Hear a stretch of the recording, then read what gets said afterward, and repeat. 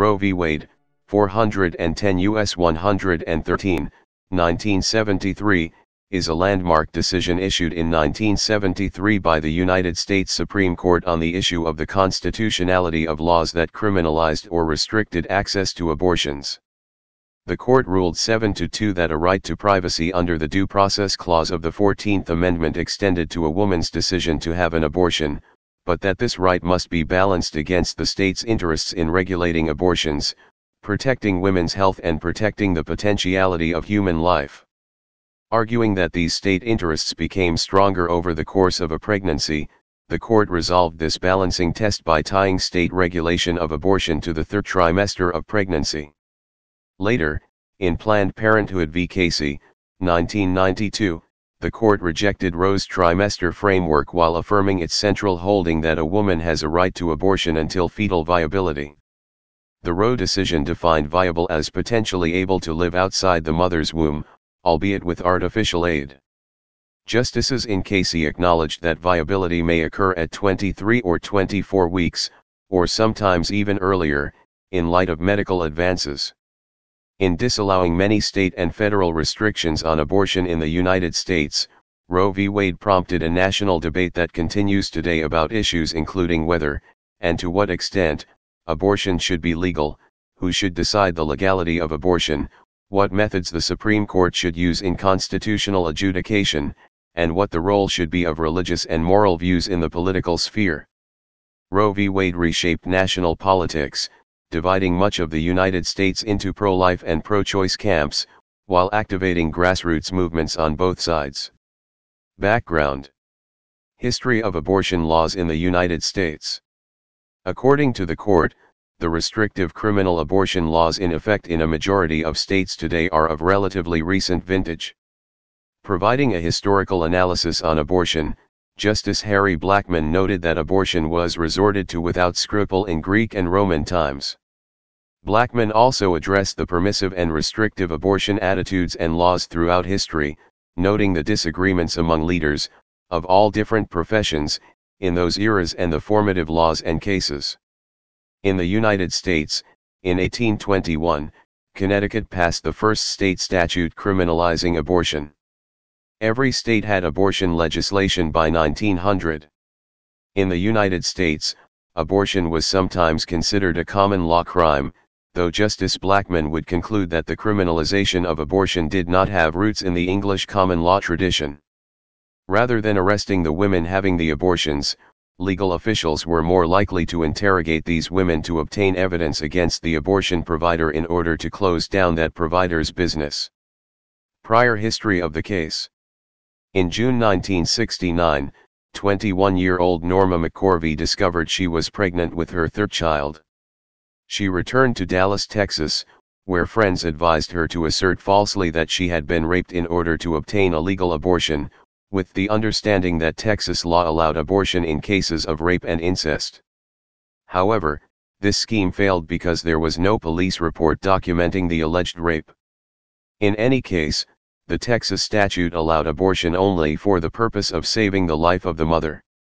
She attempted to obtain an illegal abortion, but found that the unauthorized facility had been closed down by the police. Eventually, she was referred to attorneys Linda Coffey and Sarah Weddington. McCorvey would end up giving birth before the case was decided, and the child was put up for adoption. In 1970, Coffey and Weddington filed suit in the United States District Court for the Northern District of Texas on behalf of McCorvey, under the alias Jane Roe. The defendant in the case was Dallas County District Attorney Henry Wade, who represented the state of Texas. McCorvey was no longer claiming her pregnancy was a result of rape, and later acknowledged that she had lied about having been raped. Rape is not mentioned in the judicial opinions in the case. On June 17, 1970, a three-judge panel of the District Court, consisting of Northern District of Texas judges Sarah T. Hughes, William McLaughlin Taylor Jr. and Fifth Circuit Court of Appeals Judge Irving Loeb Goldberg, unanimously declared the Texas law unconstitutional, finding that it violated the right to privacy found in the Ninth Amendment. In addition, the court relied on Justice Arthur Goldberg's 1965 concurrence in Griswold v. Connecticut. The court, however, declined to grant an injunction against enforcement of the law. In 1971, Shirley Wheeler was charged with manslaughter after Florida hospital staff reported her illegal abortion to the police. She received a sentence of 2 years probation, and under her probation, she had to move back into her parents' house in North Carolina. The Boston Women's Abortion Coalition held a rally for Wheeler in Boston to raise money and awareness of her charges, as well as had staff members from the Women's National Abortion Action Coalition, WONAC, speak at the rally. Wheeler was possibly the first woman to be held criminally responsible for submitting to an abortion. Her conviction was overturned by the Florida Supreme Court. Before the Supreme Court, Roe v. Wade reached the Supreme Court on appeal in 1970. The justices delayed taking action on Roe and a closely related case, Doe v. Bolton, until they had decided Younger v. Harris, because they felt the appeals raised difficult questions on judicial jurisdiction, and United States v. Veach, in which they considered the constitutionality of a District of Columbia statute that criminalized abortion except where the mother's life or health was endangered. In Veach, the court narrowly upheld the statute, though in doing so, it treated abortion as a medical procedure and stated that physicians must be given room to determine what constitutes a danger to physical or mental health. The day after they announced their decision in Veach, they voted to hear both Roe and Doe. Arguments were scheduled by the full court for December 13, 1971. Before the court could hear the oral arguments, Justices Hugo Black and John Marshall Harlan II retired. Chief Justice Warren Burger asked Justice Potter Stewart and Justice Blackmun to determine whether Roe and Doe, among others, should be heard as scheduled. According to Blackmun, Stewart felt that the cases were a straightforward application of Younger v. Harris, and they recommended that the court move forward as scheduled. In his opening argument in defense of the abortion restrictions, Attorney J. Floyd made what was later described as the worst joke in legal history. Appearing against 2 female lawyers, Floyd began, "Mr. Chief Justice, and may it please the court. It's an old joke, but when a man argues against 2 beautiful ladies like this, they are going to have the last word." His remark was met with cold silence. One observer thought that Chief Justice Burger was going to come right off the bench at him. He glared him down. After a first round of arguments, all 7 justices tentatively agreed that the Texas law should be struck down, but on varying grounds. Burger assigned the role of writing the court's opinion in Roe, as well as Doe, to Blackmun, who began drafting a preliminary opinion that emphasized what he saw as the Texas law's vagueness. At this point, Black and Harlan had been replaced by Justices William Rehnquist and Lewis F. Powell, Jr., but they arrived too late to hear the first round of arguments. But Blackmun felt that his opinion did not adequately reflect his liberal colleagues' views. In May 1972, he proposed that the case be reargued. Justice William O. Douglas threatened to write a dissent from the reargument order. He and the other liberal justices were suspicious that Rehnquist and Powell would vote to uphold the statute, but was coaxed out of the action by his colleagues, and his dissent was merely mentioned in the reargument order without further statement or opinion. The case was reargued on October 11, 1972. Weddington continued to represent Roe, and Texas Assistant Attorney General Robert C. Flowers replaced J. Floyd for Texas. Blackmun continued to work on his opinions in both cases over the summer recess, even though there was no guarantee that he would be assigned to write them again. Over the recess, he spent a week researching the history of abortion at the Mayo Clinic in Minnesota, where he had worked in the 1950s. After the court heard the second round of arguments, Powell said he would agree with Blackmun's conclusion but pushed for Roe to be the lead of the 2 abortion cases being considered. Powell also suggested that the court strike down the Texas law on privacy grounds. Justice Byron White was unwilling to sign on to Blackmun's opinion, and Rehnquist had already decided to dissent. Supreme Court decision. The court issued its decision on January 22, 1973, with a 7-2 majority vote in favor of Roe. Justices Burger, Douglas, and Stewart filed concurring opinions, and Justice White filed a dissenting opinion in which Justice Rehnquist joined. Berger's, Douglas's, and White's opinions were issued along with the court's opinion in Doe v. Bolton, announced on the same day as Roe v. Wade. The court deemed abortion a fundamental right under the United States Constitution, thereby subjecting all laws attempting to restrict it to the standard of strict scrutiny. Right to privacy. The court declined to adopt the district court's Ninth Amendment rationale, and instead asserted that the right of privacy, whether it be founded in the 14th Amendment's concept of personal liberty and restrictions upon state action, as we feel it is, or, as the district court determined, in the Ninth Amendment's reservation of rights to the people, is broad enough to encompass a woman's decision whether or not to terminate her pregnancy. Douglas, in his concurring opinion in the companion case, Doe, stated more emphatically, the Ninth Amendment obviously does not create federally enforceable rights. Justice Blackmun's majority opinion explicitly rejected a fetal right to life argument. The court instead recognized the right to an abortion as a fundamental right included within the guarantee of personal privacy. As a result, regulations limiting abortion had to be justified by a compelling state interest, and legislative enactments regulating abortion had to be narrowly tailored to meet the compelling interests. In other words, Justice Blackmun applied a strict scrutiny analysis to abortion regulations. While acknowledging that the right to abortion was not unlimited, Justice Blackmun, speaking for the court, created a trimester framework to balance the fundamental right to abortion with the government's two legitimate interests, protecting the mother's health and protecting the potentiality of human life. The trimester framework addressed when a woman's fundamental right to abortion would be absolute, and when the state's interests would become compelling. In the first trimester, when it was believed that the procedure was safer than childbirth, the court left the decision to abort completely to the woman and her physician. From approximately the end of the first trimester until fetal viability, the state's interest in protecting the health of the mother would become compelling. At that time, the state could regulate the abortion procedure if the regulation reasonably relate to the preservation and protection of maternal health. At the point of viability, which the court believed to be in the third trimester, the state's interest in potential life would become compelling, and the state could regulate abortion to protect potential life. At that point, the state could even forbid abortion so long as it made an exception to preserve the life or health of the mother. The court added that the primary right being preserved in the Roe decision was that of the physician to practice medicine freely absent a compelling state interest, not women's rights in general.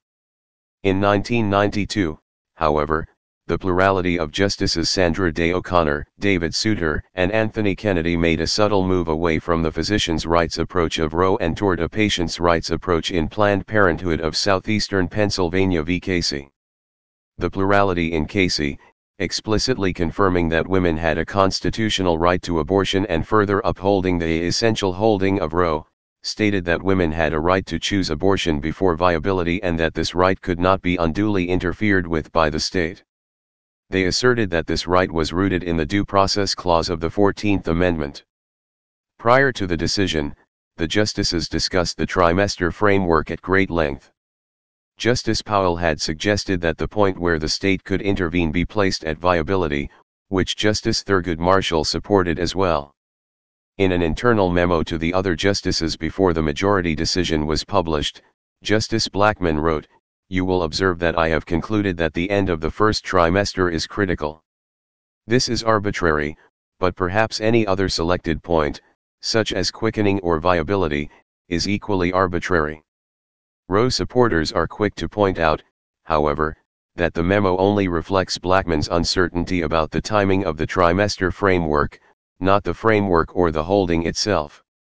In his opinion, Blackmun also clearly explained how he had reached the trimester framework, scrutinizing history, common law, the Hippocratic Oath, medical knowledge, and the positions of medical organizations.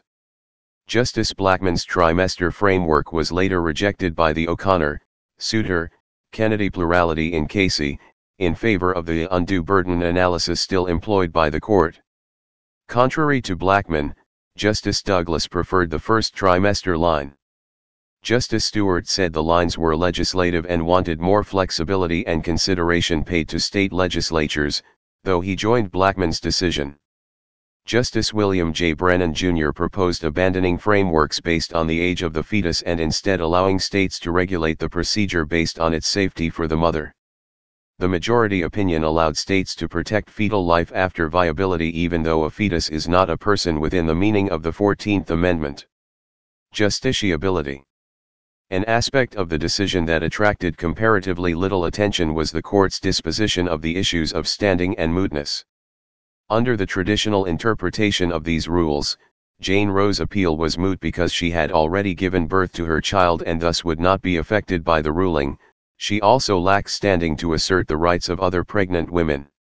As she did not present an actual case or controversy, a grievance and a demand for relief, any opinion issued by the Supreme Court would constitute an advisory opinion, a practice forbidden by Article 3 of the United States Constitution. The court concluded that the case came within an established exception to the rule, one that allowed consideration of an issue that was capable of repetition, yet evading review. This phrase had been coined in 1911 by Justice Joseph McKenna in Southern Pacific Terminal Co. v. ICC. Blackmun's opinion quoted McKenna and noted that pregnancy would normally conclude more quickly than an appellate process. If that termination makes a case moot, pregnancy litigation seldom will survive much beyond the trial stage, and appellate review will be effectively denied.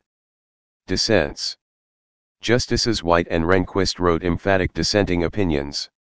White wrote, "I find nothing in the language or history of the Constitution to support the court's judgment. The court simply fashions and announces a new constitutional right for pregnant women and, with scarcely any reason or authority for its action, invests that right with sufficient substance to override most existing state abortion statutes. The upshot is that the people and the legislatures of the 50 states are constitutionally disentitled to weigh the relative importance of the continued existence and development of the fetus, on the one hand, against a spectrum of possible impacts on the woman, on the other hand. As an exercise of raw judicial power, the court perhaps has authority to do what it does today, but, in my view, its judgment is an improvident and extravagant exercise of the power of judicial review that the Constitution extends to this court." White asserted that the court values the convenience of the pregnant mother more than the continued existence and development of the life or potential life that she carries. Though he suggested that he might agree with the court's values and priorities, he wrote that he saw no constitutional warrant for imposing such an order of priorities on the people and legislatures of the states. White criticized the court for involving itself in the issue of abortion by creating a constitutional barrier to state efforts to protect human life and by investing mothers and doctors with the constitutionally protected right to exterminate it. He would have left this issue, for the most part, with the people and to the political processes the people have devised to govern their affairs. Rehnquist elaborated on several of White's points, asserting that the court's historical analysis was flawed. To reach its result, the court necessarily has had to find within the scope of the 14th Amendment a right that was apparently completely unknown to the drafters of the amendment. As early as 1821, the first state law dealing directly with abortion was enacted by the Connecticut legislature. By the time of the adoption of the 14th Amendment in 1868, there were at least 36 laws enacted by state or territorial legislatures limiting abortion. While many states have amended or updated their laws, 21 of the laws on the books in 1868 remain in effect today. From this historical record, Rehnquist concluded, there apparently was no question concerning the validity of this provision or of any of the other state statutes when the 14th Amendment was adopted. Therefore, in his view, the drafters did not intend to have the 14th Amendment withdraw from the states the power to legislate with respect to this matter. Reception. Political. A statistical evaluation of the relationship of political affiliation to pro-choice and anti-abortion issues shows that public opinion is much more nuanced about when abortion is acceptable than is commonly assumed. The most prominent organized groups that mobilized in response to Roe are the National Abortion Rights Action League and the National Right to Life Committee. Support. Advocates of Roe describe it as vital to the preservation of women's rights, personal freedom, bodily integrity, and privacy. Advocates have also reasoned that access to safe abortion and reproductive freedom generally are fundamental rights.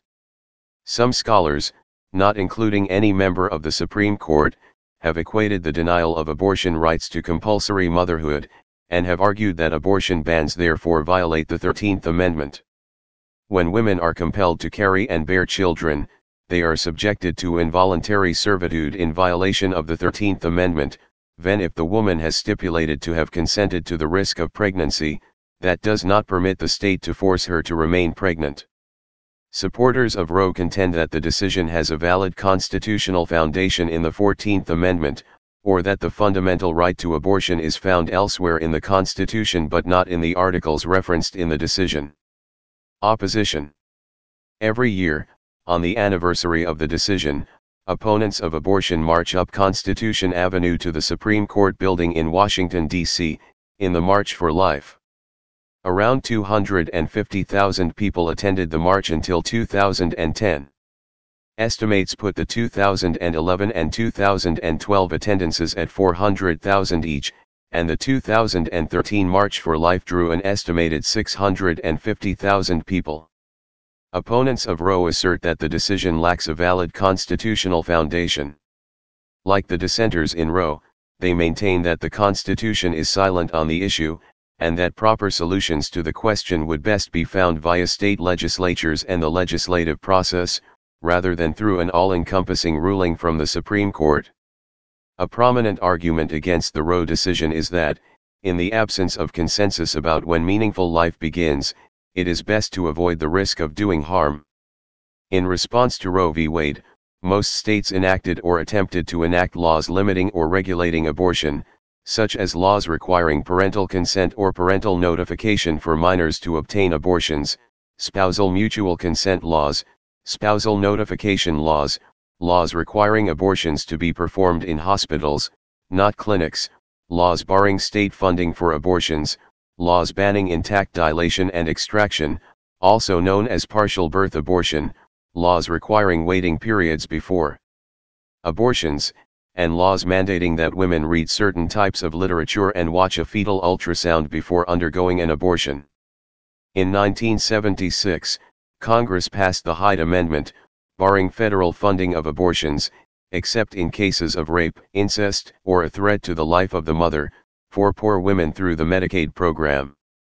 The Supreme Court struck down some state restrictions in a long series of cases stretching from the mid-1970s to the late 1980s, but upheld restrictions on funding, including the Hyde Amendment, in the case of Harris v. McRae, 1980. Some opponents of abortion maintain that personhood begins at fertilization or conception, and should therefore be protected by the Constitution. The dissenting justices in Roe instead wrote that decisions about abortion should be left with the people and to the political processes the people have devised to govern their affairs. Perhaps the most notable opposition to Roe comes from Roe herself. In 1995, Norma L. McCorvey revealed that she had become pro-life, and from then until her death in 2017, she was a vocal opponent of abortion. Legal. Justice Blackmun, who authored the Roe decision, stood by the analytical framework he established in Roe throughout his career. Despite his initial reluctance, he became the decision's chief champion and protector during his later years on the court. Liberal and feminist legal scholars have had various reactions to Roe, not always giving the decision unqualified support. One argument is that Justice Blackmun reached the correct result but went about it the wrong way. Another is that the end achieved by Roe does not justify its means of judicial fiat. Justice John Paul Stevens, while agreeing with the decision, has suggested that it should have been more narrowly focused on the issue of privacy. According to Stevens, if the decision had avoided the trimester framework and simply stated that the right to privacy included a right to choose abortion, it might have been much more acceptable from a legal standpoint. Justice Ruth Bader Ginsburg had, before joining the court, criticized the decision for ending a nascent movement to liberalize abortion law through legislation. Ginsburg has also faulted the court's approach for being about a doctor's freedom to practice his profession as he thinks best. It wasn't woman-centered. It was physician-centered. Watergate prosecutor Archibald Cox wrote, Failure to confront the issue in principled terms leaves the opinion to read like a set of hospital rules and regulations. Neither historian, nor layman, nor lawyer will be persuaded that all the prescriptions of Justice Blackmun are part of the Constitution.